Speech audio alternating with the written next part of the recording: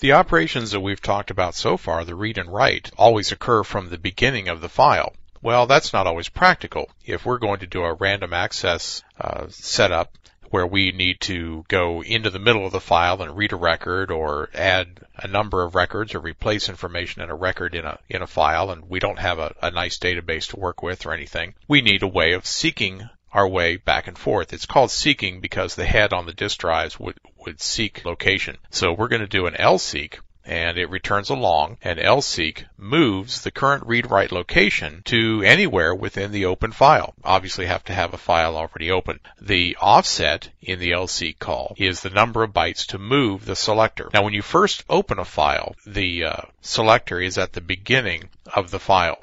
So then you have to select an origin.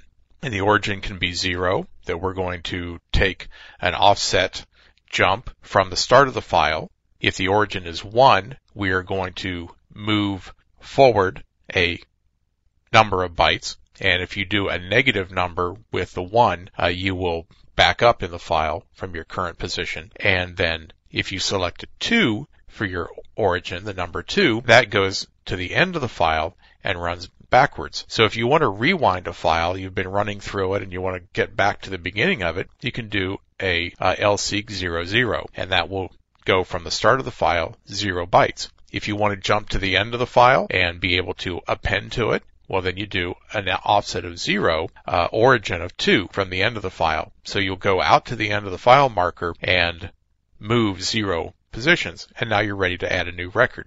So that's the Lseek. Moves the current read and write location to anywhere within a file. You probably won't have to use this very much because most people that are doing this kind of record handling work with databases now. They let the database take care of all the file handling and all of that sort of overhead for them. But that's Lseek.